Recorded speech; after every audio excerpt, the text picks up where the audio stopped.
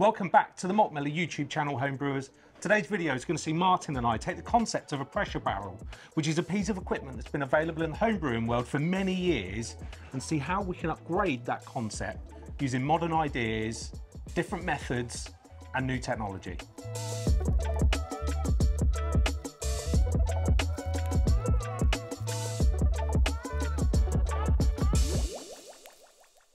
Martin, how did you start homebrewing? What were your first steps into the world of creating awesome beer at home? Well, James, think back to 2015.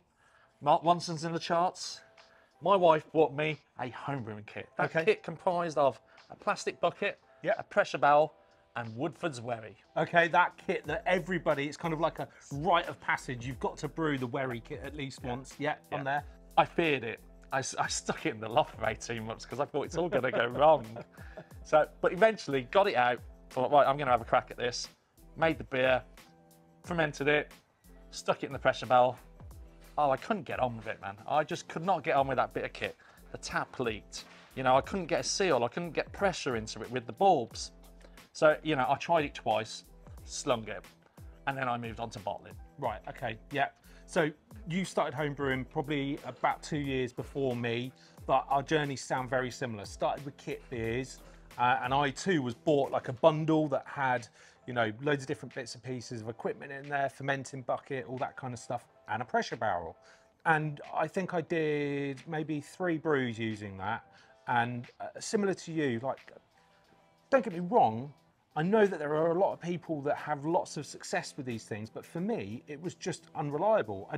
I was in a position where I was putting all of the gas in when I was using the CO2 bulb injector thing, which then meant when I was trying to serve, I was getting beer gushing out. I had leaky taps, leaky seals, people telling me to put Vaseline around the seals, which just doesn't seem like the right thing to do. But the idea of a vessel that you can serve from at home that's inexpensive and allows you to keep the beer carbonated is something we've kind of always had in the back of our mind. And I know both of us moved on to kegging quite quickly, which is a similar concept, but for some maybe not as easily achieved as others. So we've got something that we're really keen to talk about today in this video. Martin, what is it? So James, it's a bundle of products that we've taken from the range that kind of does exactly the same job, but in a much more modern and reliable way. Okay, yeah. So should we get some of that equipment onto the table and start taking everybody at home through our idea? Yeah, let's do that magic bit where it just all appears. Yeah, there you go, Martin. By magic, everything we need is now on the table, all right? Yeah. So shall I start by taking us through what's at the core of this concept? Yeah, go on, because I can recognise a lot of things here. Yeah, let's start over here then, right? Now, this is the Chubby, okay? And it's a pressure fermenter available from Keg King. It's 30 litres in capacity. And what this allows us to do, as well as some of the other pressure fermenters that have been recently released by Keg King, which we've got an awesome playlist on, which I'll put a link up here for you to check out if you want to. But what this allows us to do is ferment the beer under pressure, which there are some huge benefits of, which we'll touch on, and serve as well from here, okay? So we can ferment under pressure, which allows us to naturally carbonate.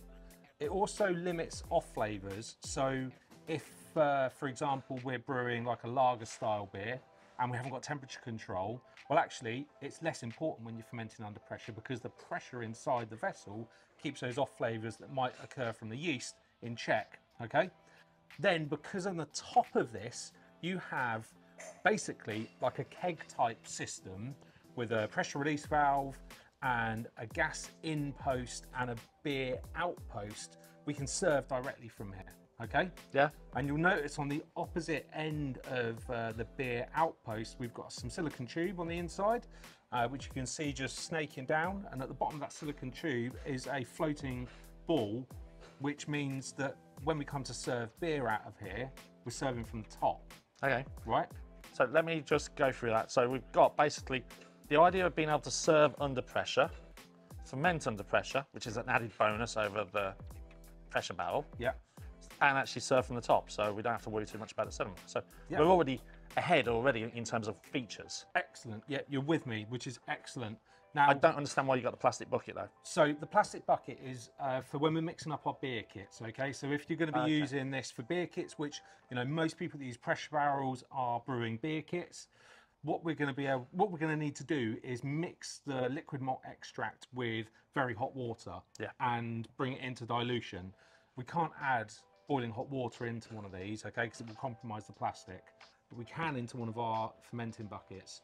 So what we're going to be able to do is mix the entirety of our beer kit up in here and then transfer it from this vessel into this one. Now there's a benefit to doing that as well, right? Okay. Can you think what it might be? Aeration. Yes. So the process of transferring from here into here is going to allow us to aerate the wort before we add the yeast, which is going to give the yeast a really good start for its fermentation. All right? Okay.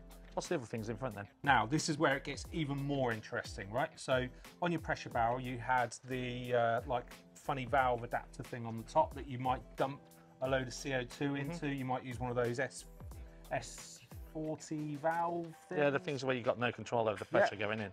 Or the You're literally doing little dashes of it. Yeah. Okay. Or you've got the little adapter that pierces one of the 16-gram tubes of Dumps it all CO2 in. and puts all of it in, right? Okay. Now we're not doing that, we're going to have more control. And the way we're going to get more control is we're still going to be using the 16-gram CO2 bulbs, but we're going to be pairing it with one of our malt miller Mini regulator. mini regulators, right? Awesome. Now, included in the kit is a grey gas post, which is going to go on the gas post here. Now, sorry, grey disconnect, which goes on the grey gas post here. We know it's the gas one because it's got little grooves in it. They simply screw together and create a tight seal, a gas tight seal. Then the CO2 bulb goes into there, and we can adjust the pressure by using the little dial to either increase or decrease the amount of pressure that's in there. Okay. So Now, we're not using these to carbonate the beer. All we're going to be using these for is topping up the serving pressure so that we can get the beer out. So, you know, you might use one or two of those for the whole thing, but you're not going to be using them to, like I said, carbonate the beer. because it's going to do that because it's fermenting under pressure. Yes, the CO2 stays in there while it's fermenting, gets reabsorbed into the beer, and we end up with fizzy beer that's naturally carbonated using the CO2 produced by the yeast during fermentation. We do want to control the amount of CO2 that is building up in here, right? The Chubby is pressure rated to 32 psi. Yeah. It's got a pressure release valve on it, which is a safety mechanism. So if it gets too high, that's just going to pop and let excess pressure out. But we want to be a bit more refined than that. And actually, until quite recently, being more refined meant actually spending quite a bit of money. It's not the case now. We're going to use something called a spundy. Okay. Mm-hmm. Now, spundy, you know what spunding valve is? Yeah, so you can control the pressure that's coming out or staying in the vessel. Yes, so this does exactly the same job, but it's super cheap and it fits, again, on the gas post. So once we've mixed our wort up and we've added our yeast, we seal the fermenter, we put the spundy on, we leave it for 24, 48 hours to let the pressure build up. And then on the back, we've got a little adjustable dial, which again will let us dial in the amount of pressure that's sat in here. So we'd be able to adjust that according to beer style. Yep. So like for an English ale, and we want to have some esters, we could set it a little bit lower. Yeah, and where you don't want necessarily as high carbonation, you want that sort of cask type thing. Yeah, or if we're doing a lager, we can set it around about 12, 14 and prevent the sulfur. Yeah, really prevent any off flavors being generated by the yeast. And by doing that, get a beer that is going to be, sorry, a lager that's going to be far higher carbonation at the end. So James, you talked about the regulator and the bulb was being used to push the beer out when we're pouring it. Yep. What are we pouring it out with? Well, again, we've included some equipment that's going to help with that and turn this fermenter into a serving vessel. So we've got, to start with, a little bit of beer line. Then we've got a few other little accessories. We've got some John Guest fittings that we're going to use in conjunction with the beer line, okay? And then we've got a black beer disconnect. Yep. So we saw the grey one for gas, the black one is for beer. Yep. Okay. And then we have a torpedo party tap. One Stainless steel one. Nice stainless steel ones, right? Yeah. And this all fits together super easy. The John Guest fitting just screws onto the tap. The other one screws, onto the disconnect. Yeah. And then your line goes in between. Yeah, we've got our beer line. One goes in one end, and the other goes in the other. When it goes, when we're ready, we just squeeze the tap, and because we've got pressure in there, we're gonna end up with beer coming through the line, out of the tap, into our glass. So you talked about making up the beer kits in the bucket. Yep. So I guess all there really we need to do, show how easy it is to make that beer kit and get it into the fermenter. Yeah, absolutely. Let's move on to the show and tell part. So James, before we start making a kit, we've got to choose which kit we're going to do. I thought the best ones to do, after the way you described it was going to serve the beer, was the new Festival limited edition range. Right, okay, yes, I've seen these. I'm really keen to try them out, but what's the premise of them? Why are they limited edition? What's new about them? Pub classics, mate. They're aimed at pub classics. You know, those favourite beers that everyone loves. You've got like Spitfire, Britfire. Okay. You've got Friars, which is Abbott's. You've got Wright's Golden, which is Wainwright's. Yeah. And then you've got Brigadier, right, which is Bombardier, perhaps? Yeah, Yeah. you got it, mate. You got it. So these are based on beers that we're going to know and love if we're into our like cask ale, right? Yeah. You know, you may go to the pub, enjoy it with or without a sparkler, personal preference. But yes, that sounds like a great idea. And as we did mention, you can serve really nice kind of cask style carbonation by using the natural way of getting the CO2 dissolved into the beer during fermentation. So now all that's left to do is choose which one of these we fancy doing. Well, Martin, as you have selected these, I think you should choose which one we're going to brew, what we're going to do. Wright's Golden.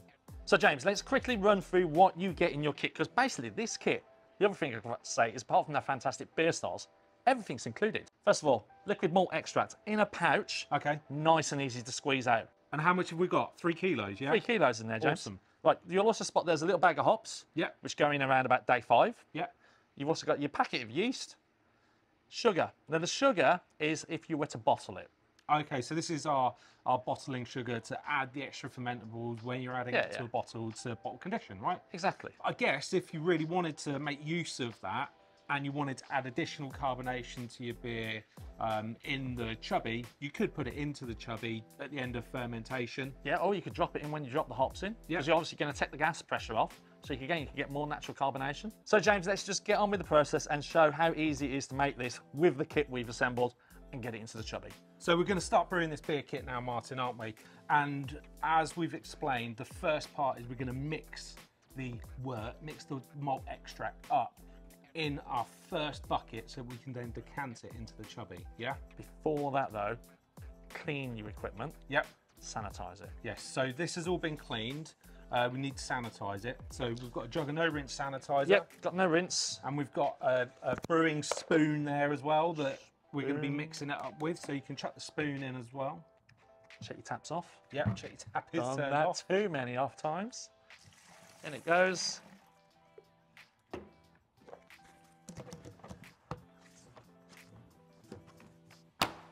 Okay, nice and firmly on. And you're going to do the fermenter bucket shuffle, right? Swirl it around. Gonna run a little bit out the tap.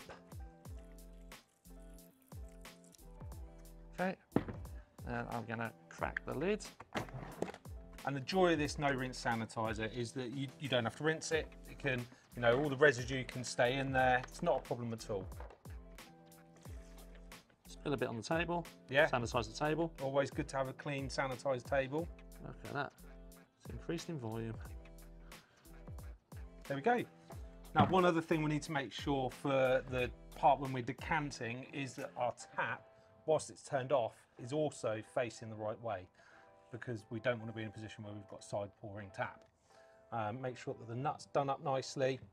And then the first thing we need to do is add, I've got about 4 litres here of very hot water. Yep. Okay. Now you can use a kettle for this and just use a couple of kettles full of boiling water. Add that into the fermenter. Now a little word on brewing water, okay? Now water comprises 96% of the beer you're going to be drinking, 95%. So whatever you do to enhance your water does make a difference. Now that could be using bottled water, It could be using water that you've treated.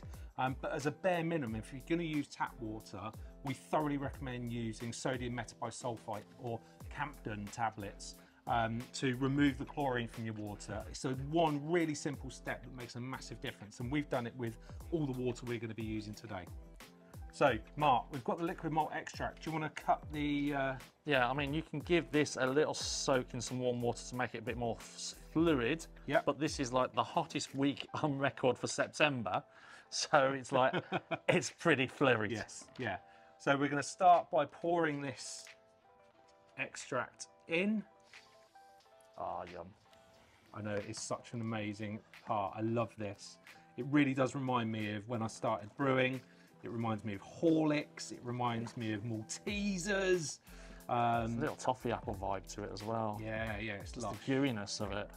And the great thing about these pouches is that you can sort of roll them up a little bit like a Toothpaste tube. Yeah, toothpaste tube to get all of the liquid malt extract out. Now, if you really wanted to, you could then open the bag back up, put some hot water in it to rinse out all the last bits. But to be honest, that can be a bit of a problematic exercise trying to get hot water into the pouch afterwards. So we just advocate for warming the pouch up a little bit before, and that makes it all really nice and flowable.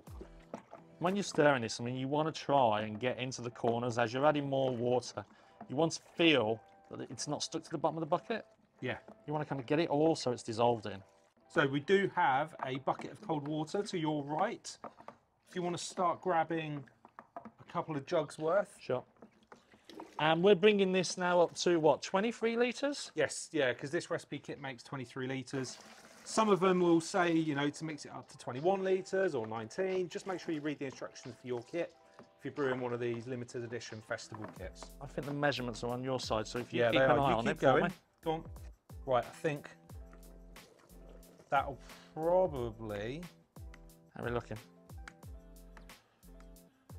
Just check against that because we've got a bit of foam. Touch more, a little touch more. That'll do. Perfect. Nice one. There we go. So we're at 23 litres now in the fermenter. So now that we've done mixing this up, we don't need to carry on stirring. What we do need to do, however, is have a little bit of a set adjustment to show you the next step in the process, which is going to be transferring this into the chubby. Right, James, so as you said, we've done a little bit of a reset. This almost is like, imagine having it on your kitchen worktop at Yeah, home. so we've got the tap kind of hanging over the edge. Yep. Could be on your kitchen table, worktop, whatever, right? Yeah, right, first things first, let's open up the chubby. I'm going to drop these parts into the jug because we're going to want those shortly. And I'm going to put a splash of sanitizer in there, splash of sanitizer in there. Then I'm going to get my hand in there, drop the lid back on. So we start with the dip tube assembly and the keg posts and then like the locking ring on top. Like we did with the bucket, just give it a little swirl around. And this has been thoroughly cleaned before we've started using it as well.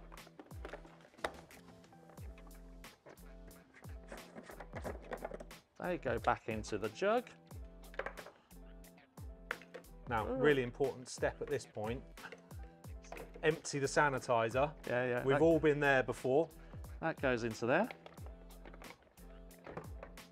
Right, so now do you want me to get this transferred out of the fermenter bucket into the chubby, yeah? Yeah, and what I suggested, you know, there's a bit of a distance between there and there. Hold it, open the tap, gently lower it down, Yeah. so that it's free flowing and aerating into the chubby. Right, okay. So lift it up over the tap. I'm going to give the tap a little bit of a squirt with some sanitizer, Yeah. just to be doubly sure. Let the excess drip off. So that goes over. Open your tap fully, so that it fully flows. You get a straight stream, then gently lower your chubby down. We want it all to go inside there, because this has all potential of being beer. And what we're doing, like we said here, is that drop into the bottom of the chubby, that's getting loads more aeration into the wort, and it's cold, so that's going to be exactly what we want for the yeast, right? As we get to the last bits, we will then want to maybe tip the bucket or close the tap off and kind of bring them together so they're closer, because you just want to get those last bits out. Yeah, okay. Well, let's get this transferred in. We'll be back in a moment once we're sort of towards the end. Right, so we're now approaching the end of our work transfer, and you can see it's just starting to slow down. Now, just to kind of make sure we don't lose any, we're going to turn our tap off, and we're going to just drop the fermenter bucket closer to the chubby again. Thanks, Martin. Always helpful if you've got a third hand.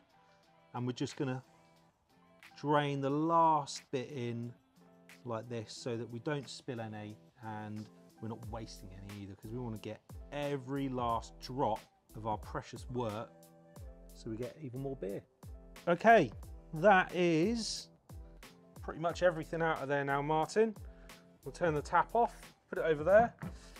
Could you pass me over the jug with the appropriate bits in, just because we're going to seal this up now so we can have a quick redress and talk you through the next step. So there we are, James, all in the fermenter. Yeah, ready to go. What's our next step then? The final step right now? The yeast. Excellent. So we need to add the yeast into the fermenter. So I'll take the assembly off. If you were doing this by yourself, it might be handy to have another jug of sanitizer available, but because there's two of us, it's not necessary. Gonna dump it all in. Now this is going to take sort of 10 to 14 days to ferment fully. It's going to depend on what the temperature's like, really. Yeah, I mean it is warm at the moment, which will speed things up, and we're fermenting under pressure, which will speed things up as well. But with all of these sort of beers, you know, you want to give them enough time to fully round out. What's the very final thing we have to do at this point though? The next step, spundy. So the spundy goes onto the gas post. You know, we're going to let that go, watch the pressure go up. I think we should be setting that around about 8 to 10. Yep. So a little bit of ester. Yeah, we want a little bit of that yeast character coming through, but we don't want it, because we're not doing temperature control, we don't want it to be kind of going all over the place and creating loads of wild off flavours, right? Yeah. One last thing. Now this is clear. So you're going to put this somewhere dark, hopefully, cover it, you know, or put it in a fridge if you have got temperature control. If you don't have any of those things, grab the box. Pop the box on. Yeah, I think that's what we should probably do, right? Yeah. Shroud it in the box, and that will sort us out. Where's the box, Martin? Let's say goodnight to that. And we're going to come back in about 5 or 6 days, add the dry hops, and then after that, join us once we're done with fermentation to see how this has turned out. I'm really looking forward to it, Martin. I can't wait to taste it. James, it's been about 2 weeks. It has, Martin. Yeah. Guess what's under the box? Well, should we have a look at what's under the box? Yeah, come on, let's see, man. The big reveal. Ready? 3, 2, 1. Wow. There we go. That's properly golden. I know. So our beer kit has been sat in the warehouse at ambient temperature for the last couple of weeks fermenting. It's been a bit warm. It has, and then it's got a bit cooler again, and it's been a bit rainy as well, but not in the warehouse. And then it's been sat there for a couple of weeks. Like I said, no temperature control, but we did have the spundy on there. Okay. Just keeping that pressure in check. And what did you set that at? About 6 psi. Okay. So 6 psi. We depressurized it at one point just to add the dry hops. That was on day 5? Yep. And then put the spundy back on, let the pressure build back up, which it did naturally. Now, it's been, like I said, long enough for fermentation to have completed. And the only other thing we did do is just yesterday we put this into one of our fridges here, just to give it a cold crash, just to draw some of the stuff to the bottom so that we can actually take out some finished beer and see how we've done. I guess if we had a fridge that we were serving this from and we left it for longer, more would drop out. It'd be beautiful, clear. Yeah, absolutely. I mean, you can see how active that fermentation's been in there. And it, like the yeast, like the Krausen and the foam just jumped all the way up to the top pretty quickly. But what's amazing about this is that all of that yeast that has then settled down and dropped to the bottom, you're not going to be drawing through into your beer because of the way the floating dip tube works in this as well. So it's really, really cool. So now it's on to serving from the Chubby. Okay. Now the way we do that is we've got what's included in the kit, which is our premium party tap, nice stainless steel party tap, which we're going to fit onto the beer out. But before we do that, we need to make sure that we've got some CO2 on here to just keep our serving pressure where we want it to be. All right. And for that, we're going to be using the mini regulator that's included in the kit.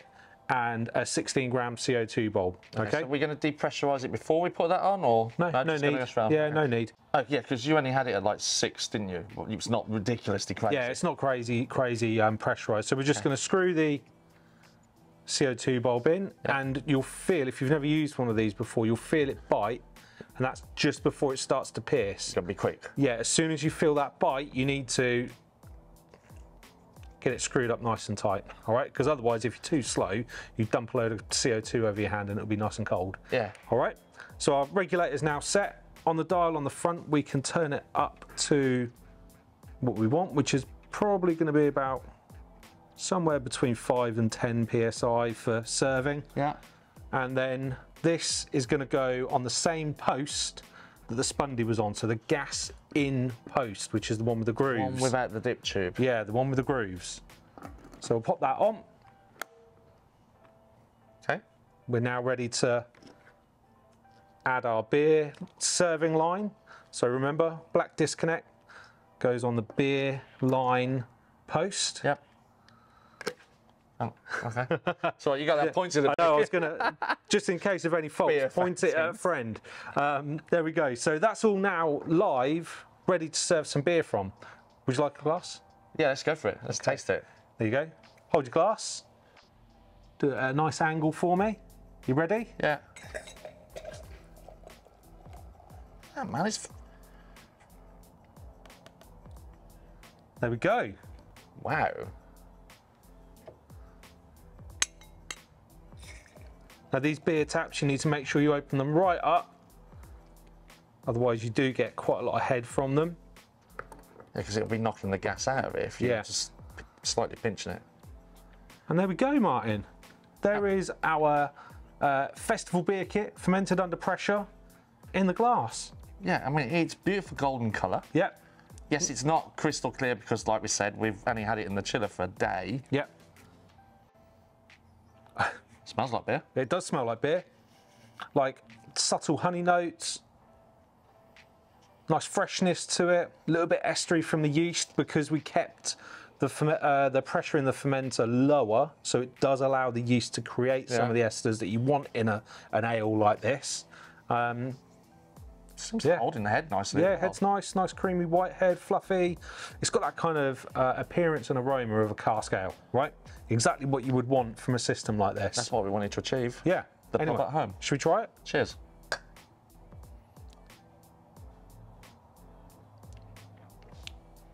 Do you know what? Perfect light carbonation, like that really nice freshness to it. That is, I think, a very good effort at creating a cask style beer at home from a beer kit. I think you can taste almost the difference from that natural carbonation from the pressure. Yeah, absolutely. It's almost like a finer bubble in there. There's some nice fruitiness in there. That's good, man. Mate, I could enjoy quite a few pints of this, but I've got to drive home, so I'm not going to. Yeah, you could easily spend a nice, warm, sunny Saturday afternoon smashing your way through that. Yeah, absolutely.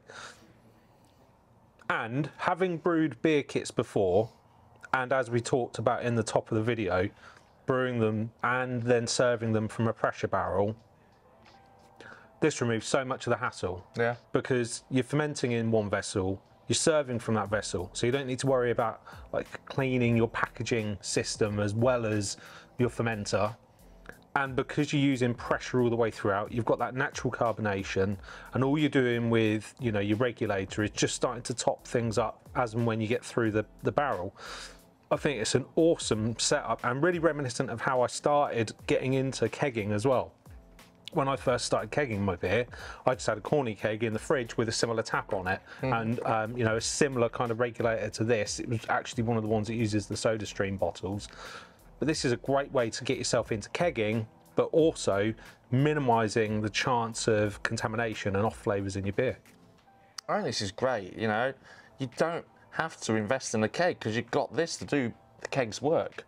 But should you want to go somewhere else, you could even probably bottle from this. Yeah, you could. Or you could transfer from this to a smaller under pressure to a smaller keg. Yeah, if you wanted to say, you know, take 5 litres of beer away with you, you get a little 5 litre keg, transfer the beer from here into that 5 litre keg under pressure using the correct disconnects. take your little pressure, your little regulator with you, you know, and your tap that you've already got. Yeah, Perfect little system. And you know, if you do expand the system into doing a smaller keg, again, you could then start filtering the beer out of here, brew another beer in here while you're still drinking the other one. Exactly, yeah. Yes. Brilliant. Great idea, James. Very good indeed. Cheers, mate. We trust this has given you some insight into how you can use this system to actually take the concept of a pressure barrel further into kind of the modern era of homebrewing, using similar concepts that system's designed for, but actually using some newer technology, some newer ideas, and embracing some of the most interesting parts of homebrewing at the moment, which for me is actually fermenting under pressure and the benefits that can have to you and your beer without the need for a huge amount of equipment. If you've enjoyed this video and it's piqued your interest in pressure fermentation, check out our playlist with more content on this subject. We've got loads of videos on the topic using these type of fermenters and others to ferment your beer under pressure and seek the advantages that can have for your beer and your homebrewing experience. Now, all that remains for us to say is please subscribe to the channel, hit the bell for notifications, and if you have thoughts and comments, we'd love to hear about them. Drop them below, we'll come back to you. And then finally, you can subscribe to us on Facebook, Instagram, Twitter, all the usual channels, and have a great brew. Cheers.